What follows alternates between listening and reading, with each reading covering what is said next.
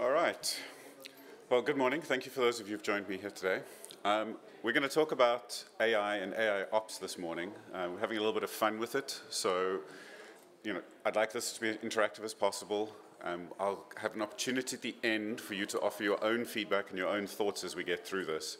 And for those of you with some interesting ideas, I've got a few hats to throw at you. So if I can keep you awake for the next half an hour, hopefully I'm doing well, and we can move this through. So who am I? I'm the Global Field CTO for Mirantis. I've been stuffing around with technology for the last 20-odd years, building enterprise systems, everything from public cloud solutions to helping companies design financial systems. My colleague Nick Chase, who's not with us this morning, helped me put together the slides and the deck that we're going to use today. He is more of the expert on this topic than I can ever hope to be, but I'll try and do my best to do it justice. So we're going to talk a little about what is the current scenario when we're talking about operations today, and what is the problem we're trying to solve. A little bit of background, what is AIOps, what does it mean to us? Some of the use cases, and I'd love to hear from you when we talk about these use cases, where you see this going. I've obviously got strong opinions on this. I'm sure everybody else does. Obviously limitations. TLDR, we're not quite there yet. And then what can we do now to get us there, to prepare the way for us to implement effective AIOps as we go into the future. So the current scenario as we see it, what is operations today? What are we looking at right now? For most of us, it's some combination of humans at keyboards, working shifts, dealing with problems as they arise. We are seeing more and more intelligent automation come in. Companies like ours and many of us are implementing automation as deeply and as much as possible, but it's still highly, highly reliant on humans delivering work, and obviously humans are fallible. We all know that, even more so than the machines we look after for a living. The problems that we're dealing with on a day-to-day basis, this shouldn't be new to anybody here, I would hope. If you've been in this open infra and OpenStack world for a while, we're dealing with network disconnects, maintenance updates, software bugs, and more software bugs. It's most of our livings here. Stupid things like certificate timeouts. How do you deal with a certificate timeout in time? Security breaches, the obvious things. This is what the state of operations is today. Part of that is we're so reliant on people being available to deal with these challenges when they arise. I look at companies that are trying to deliver operations as a managed service. And I look at the challenges that our customers have, the people I talk to in the industry, just keeping staff available, keeping staff on 24-hour shifts. One of those determinations we see is to handle a single 24-hour shift 365 days a year for one SME, so one subject matter expert. I need 7 individuals. Give people time off, holidays, not have people working 12, 13, 14-hour shifts, because the more shifts you work, the more tired you are, the more mistakes we make. ITIL. How many of you here have dealt with ITIL within your lives? Show of hands, because ITIL is the bane of my life. I've been dealing with it from the early days. This is all the things we have to take into account when we're talking about the implementation of operations services. So what would be nice? Where could we take this? The dream vision is we automate and use intelligent automation, AIOps, or machine learning, to handle all these tasks that quite frankly are fairly routine, but need to be dealt with by humans. And the more we can take out humans from dealing with routine tasks in those day-to-day operations, the more likely we have that those smart, intelligent people can be adding value to the business as we work forward. And that's really the key value, as I see it, of the move towards intelligent automation, AIOps, and machine learning within our operations environments. Obviously, there are many, many other applications where AI can start to bring value to us. We won't get into code, we won't get into all of those other options, but let's just focus now on what AIOps is actually to us. So what is AIOps? At the end of the day, operations are just actions that we take. They're just a reaction to an event. But the real question is, how is the decision made to do what and when? It's very easy for us as humans who have been training at something for 30-odd years, have degrees in engineering, have broken the systems multiple times and learned from our failures. But how do we teach a machine to do that? Today, all of these decisions are made by humans. Pretty much all of these decisions. Even the process of coding it manually to go through a series of steps is still done by humans, which means it's fixed by and large, or involves a human in the cycle. So at some point, the system stops and asks for input. We want to get away from that.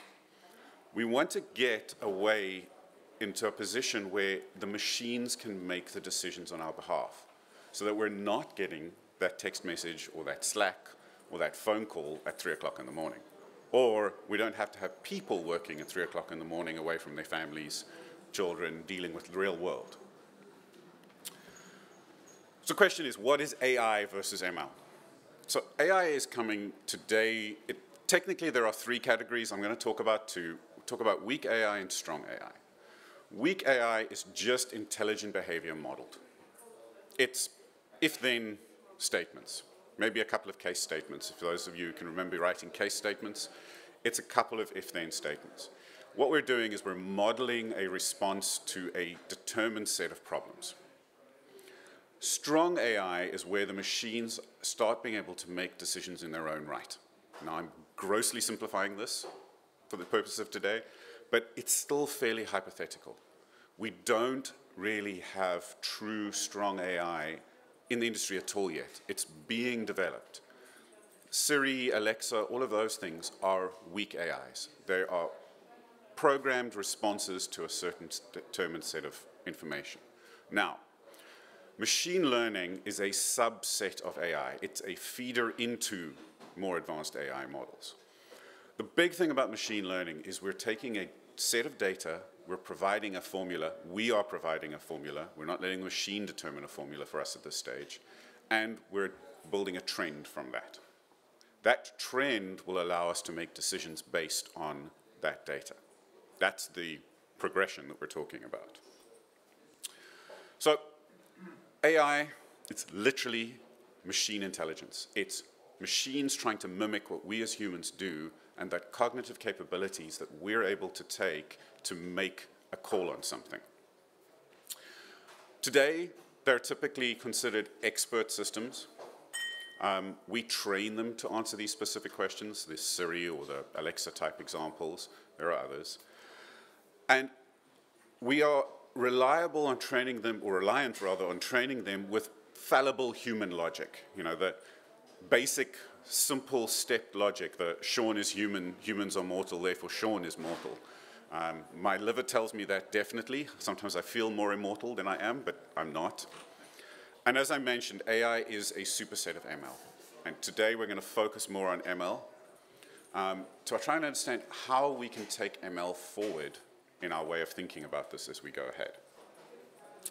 So as I mentioned, machine learning is a determination of a trend line in data so that we can have computers make decisions on our behalf.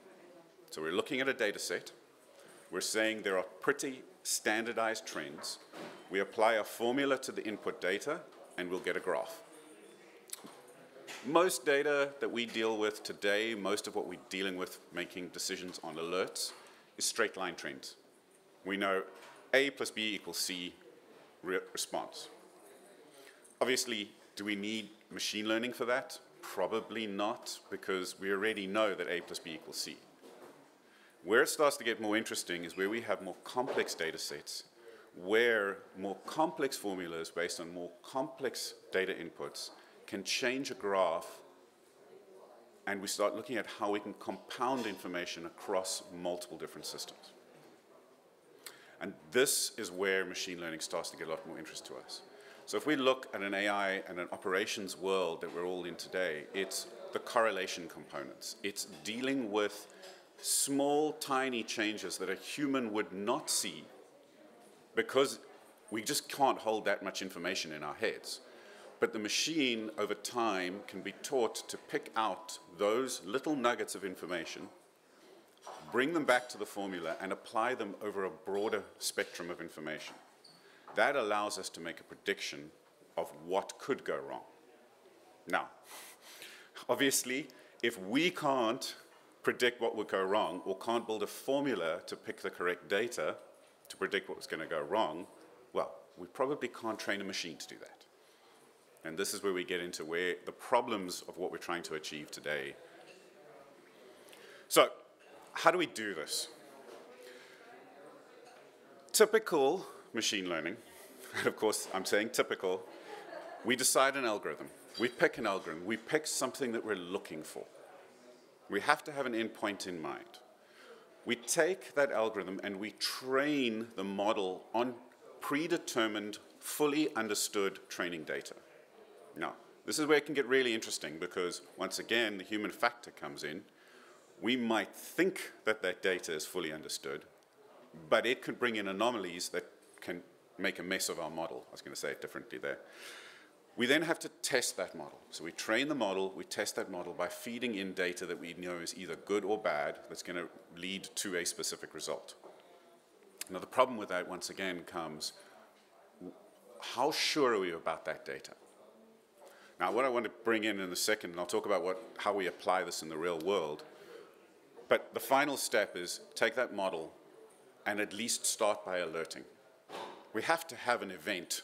So the model essentially just gives us an output event, an alert, which we can then action. Those actions are the next generation for us. Right now, those actions that we're going to take out of our ML models are really just predetermined.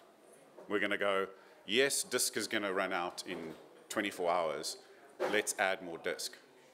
We haven't yet reached the point where we can have machines decide, well, let's not add more disk, let's remove some data. That's a much more complex decision tree that we would like to get to with the machines. But right now, we're focused on that initial stage of, let's just find the problems. So in the real world, it's much the same. It's a repeat of the previous slide, just said differently. We take that algorithm. Now, by now, we have gone through this process of building our algorithm, modifying our algorithm probably 100,000 times because we're going backwards and forwards, constantly iterating here.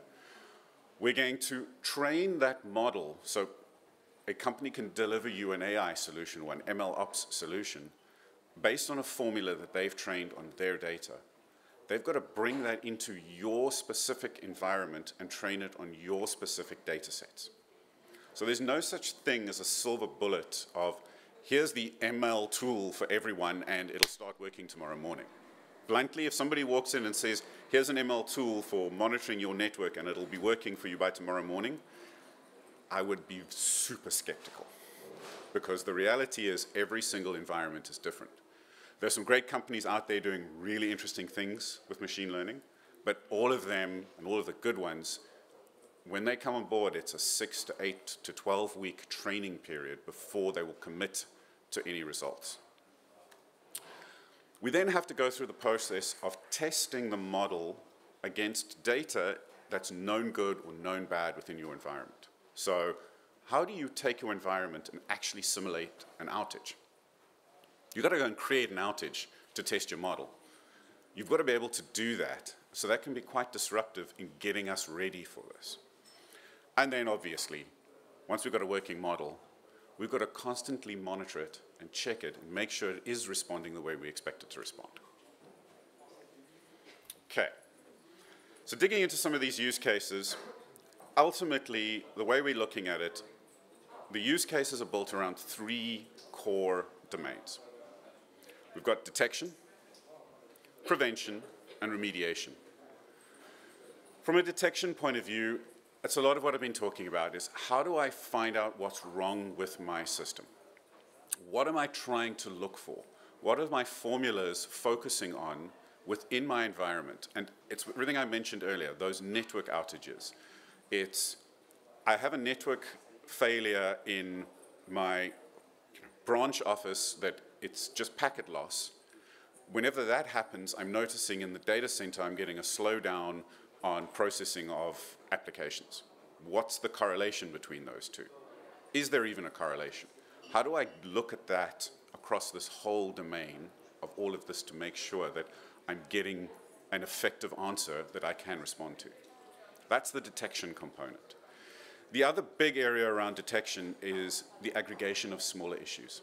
It's looking at issues within a much more complex system, Kubernetes logs, OpenStack logs. Just look at the Nova API logs in verbose mode and the sheer volume of what's going on there, and finding those little nuggets that you can correlate in an effective way over the last 48 hours without building massive Elasticsearch solutions. So it's all of that, bringing all of that together in an intelligent way so that we can respond to these things. One of the most interesting and probably the most current application of real-world ML, machine learning, and AI ops is in the intrusion detection space. There are some great companies out there doing some really interesting stuff where they have built solutions that are looking at all the data within a network environment, correlating that, and looking at the patterns being used to determine security intrusion. So it's a non-traditional way of looking at intrusion. It's not just looking at, is someone trying to, a certain series of packets very quickly doing a port scan. It's, has the pattern changed within the network of the standard networking traffic? Now we start getting really interesting on what we could do, because if I can take that and I can respond in real time by just throttling that particular source, or even cutting it if I need to, I can respond far faster and far better and prevent intrusions. Same with the example of packet loss. If I can determine that the packet loss is actually causing the slowdown inside my database engine because of a Kubernetes app that is failing to communicate correctly, I can kill that process and speed up everything else. That's the beauty of where we can go with this. And that's where we start talking about prevention. Prevention is maintenance. It's the general maintenance that we all do every day. Our operations guys go in on big OpenStack clusters and go and check, do we have enough database tables left? Do we have enough storage space left? Are the logs filling up the drives? Are we hitting limits on connectors? All those things are easily changed if we know they're happening, but they also take up resources if we just turn them all the way up all the time. So now we can be much more dynamic about our resource utilization. Workloads. We've all heard about the dream of really using spot instances on Amazon. But the reality of spot instances is unless you have something intelligent dealing with them, most of the time they don't really save you very much. But if you can intelligently determine when spot instances are going to be available through the prediction data from ML, now we can start to take more value of those things. Remediation is the area where I feel long-term most of the work we need to do is going to be. The detection side is data science. This is a known problem. We've been doing this for a long time. Most of us understand that you can correlate data. And most of the work right now, and the intelligent work that's being done in machine learning, is happening in that space. The remediation is where I think the biggest and most interesting work is going to be done. And I say going to because I don't personally know of anybody who is doing much in the remediation. True machine learning or AI-based remediation.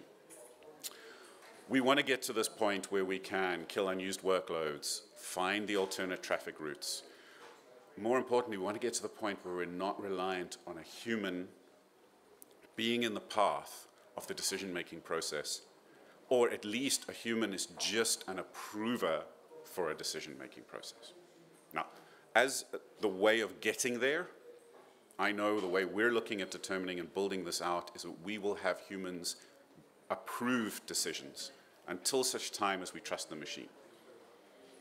We can get into long stories about ghosts in the machine here, but ultimately that's where we're going. Now let's talk a bit about the limitations. I've mentioned some of these already. We have limited inputs. We are a big part of the limitation. The next slide will get to that. But right now, what we need to train these models is an enormous amount of data. that enormous amount of data is very hard for us to understand, for us to find what all the parameters we have to deal with are. Network traffic. I mean, I grew up in the networking world. I remember when a large network was 40 or 50 nodes. I'm not talking data center networks, I'm talking wide area networks. Data center networks are a different story. Nowadays, every network input is our cell phone. That's part of the network. How do I deal with that huge volume of different parameters and bring that into a system? We've got to get our heads around that. We have so many systems providing input, Prometheus, log systems, Kubernetes, all of these systems. We've got to get our heads around what are the parameters that are important to that so we can train our models. We need access to more in-depth info. Many of us here at these events are infrastructure people. We think about everything from the point of view of infrastructure. But infrastructure is only a small part of what we need to look at and have data from to effectively impact workload uptime. We need all that information from inside the workloads. Tracing, as an example. So how do we bring all that information in? We're starting to talk about data sets that we have to store. We need, in some cases, we need bigger systems to run the AI and ML component than we're actually running the workload. At what point does this start to become daft? We are a problem. Okay, we're trying to teach a machine to imitate us, and we can't even teach ourselves a lot of the time. So we learn more over time, the same way we're trying to teach these machines. We can then add the parameters. How do we teach the machines to add these parameters is the big question, and that's the problem we need to solve. The volume of historical data needed is, quite frankly, one of the biggest challenges that we're seeing in the work that we're doing at the moment to train models. How do we deal with things like distributed learning? How do we bring that information together in a structured way?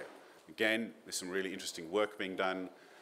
There's some great startups here in Germany who are very much focused on that distributed learning model, companies like Flower and others. So really cool work happening in that space. I'm very excited about what's coming there, so I'd love to hear from you guys what you're seeing.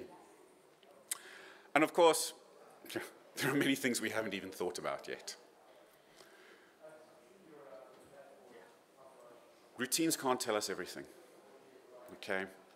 Some things we as humans just infer based on our cognitive capabilities. And we don't really know how AI works. We can't really explain this thing.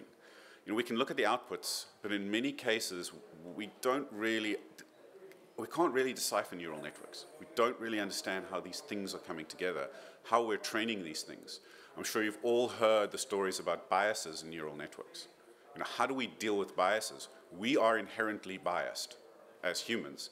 How do we, as a biased individual, train a machine that we don't understand based on our intelligence that we don't understand to remove bias? This is the biggest challenge which we're going to have moving forward to true AI. Now, I'm talking about true AI here as opposed to machine learning, less neural components. And ultimately, this is still a black box. I threw that image in, we need to untangle that. We need to untangle the neurons.